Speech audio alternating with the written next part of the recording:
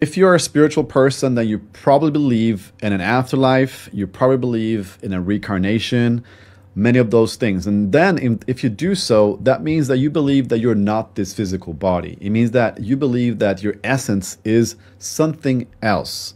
Well, that's true. Actually, you are something else. You are consciousness that's having a temporarily experience in this physical world.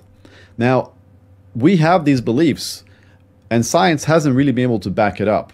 And it's probably going to take some more time until it's going to get to that point where you can back it up. So how can we even know this to be true?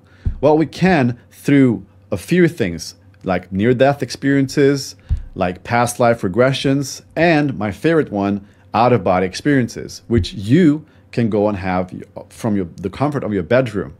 If you want to know more about this stuff, then make sure to check out my new YouTube video. I'm going to do a premiere that's going to cover these things. And after the premiere, there will be a question and answer session. Comment Astral so I can send you a link so you can sign up to this new video.